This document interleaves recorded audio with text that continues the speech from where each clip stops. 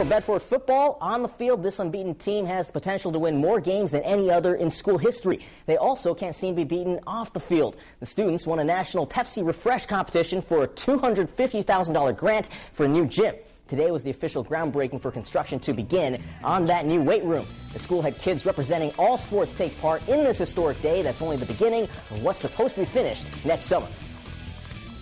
We were able to get about 90 kids in that weight room, smushed in that weight room.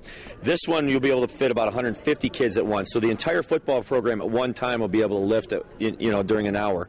So it's really special to be able to do something like that. They've had this blocked off for about, I think, a week now, and we're ready to get in there and start lifting in the nice new weight room. So it kind of feels good.